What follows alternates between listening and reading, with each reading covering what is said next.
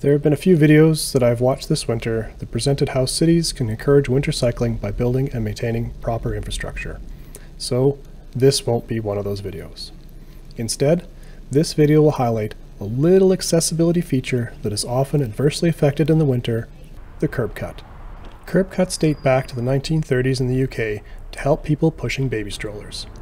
The US started using curb cuts in the 1940s to help disabled veterans, and they were mandated by legislation in the Americans with Disabilities Act in 1990. In countries with snowy weather in the winter, curb cuts can quickly become a barrier to accessibility unless they're designed and maintained correctly. In winter cities, curb cuts can fill with ice and slush because most are improperly designed. As you can see in these clips, the roads are designed such that water drains to the side, into gutters. But the curb cuts are also designed as slopes towards the gutter beside the road. If there's no drainage at the low point where the road and curb cut meet, that low point will fill with ice and slush. This bike sidewalk keeps the curb cuts mostly clear, as it's well sloped towards a drain that is not in the middle of the walking or biking sidewalk. It can often happen that care is not taken while plowing the street, and a large windrow can block the curb cut. So, what can be done to keep curb cuts clear? Wherever possible, don't use them. Now, I don't mean to make cities inaccessible for people with mobility issues.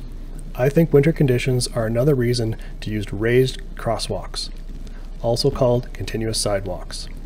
This is about the only raised sidewalk I know of in my city. As you can see, water drains off it quite well since it's raised. However, my city didn't get the design quite right, as the sidewalk dips a bit at the curb cut, so some ice and slush has accumulated across the path. Not far away is another example of a design near miss. The entire intersection is raised as a way to slow SUVs, but for some reason, the crosswalks weren't raised along with the intersection, so the curb cuts have filled with water. That's all I really wanted to say about curb cuts. If you live in a winter city and some sidewalks or grade-separated bike lanes are being built, try to have raised crosswalks built. When done properly, they won't fill with ice and slush, so they'll remain accessible for people with mobility issues. They also won't be as treacherous for people on bikes. I do want to mention one more thing that relates to winter mobility maintenance. I was tipped off that some of the oldest protected bike lanes in my city weren't being cleared of snow properly.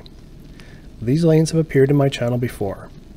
In my opinion, they're a little substandard, since they're built to my city's bare minimum width standard, and the chicanes to maintain a few parking stalls make them feel narrower. Well, it appears no one in the city was thinking about snow clearing when they designed those chicanes. As you can see in this video, wider protected bike lanes are all well cleared. This narrow lane has been decently cleared on the straight sections, though in some sections the snow from the road has been plowed over the curb and into the bike lane. However, nearly all the chicanes are poorly cleared of snow. If you live in a winter city, it is important to consider the effect of snow clearing on curb cuts and protected bike lane design.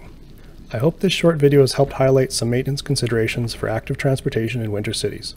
If so, please consider giving it a like. If your city does winter active transportation well, or not so well, please let me know about it in the comments. Thanks for watching.